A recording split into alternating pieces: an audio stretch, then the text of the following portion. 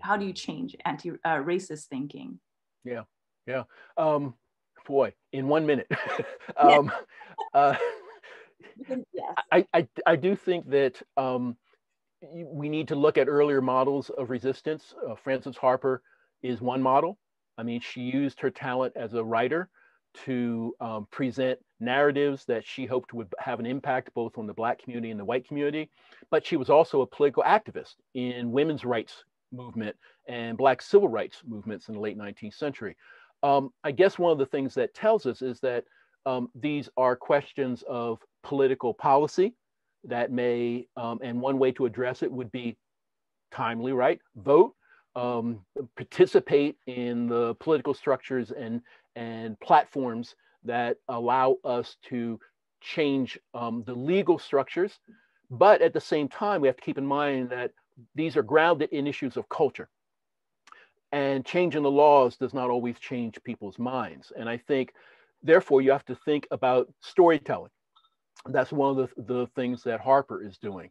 You have to think about addressing both, let me reframe it this way, addressing the problem from a position of building alliances. Most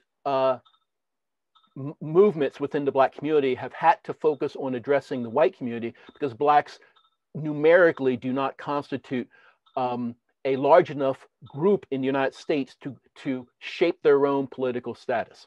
Mm-hmm. Slavery would not have ended if Blacks had been the only ones mobilized to end slavery. It's just a reality. So thinking political change of a fundamental level has happened most readily when there has been alliances, coalitions, talking across boundaries, finding people with similar kinds of goals and working toward bringing about change. Will there be people that you cannot reach? That's always been true. That's always been true. It was true in the 19th century in the battle against slavery. In some cases, some people will have to be confronted and have change made despite them. Mm-hmm. Right? I mean, that's what voting sometimes does.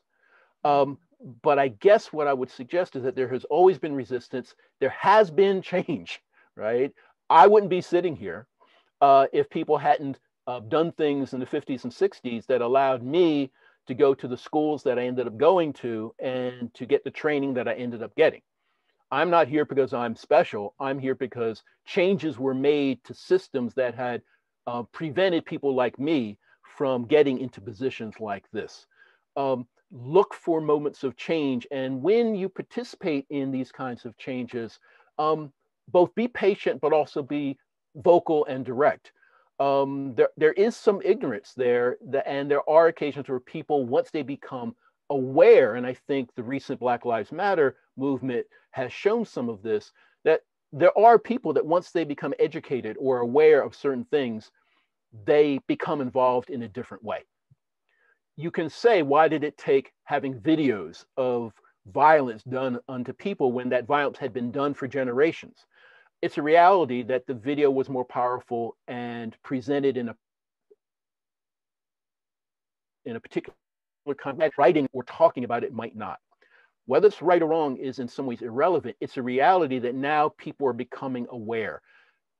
Taking that awareness and pushing it in certain constructive directions is a valuable manifestation of this kind of resistance. But I can't stress enough how important it is to build coalition, to build connections among communities.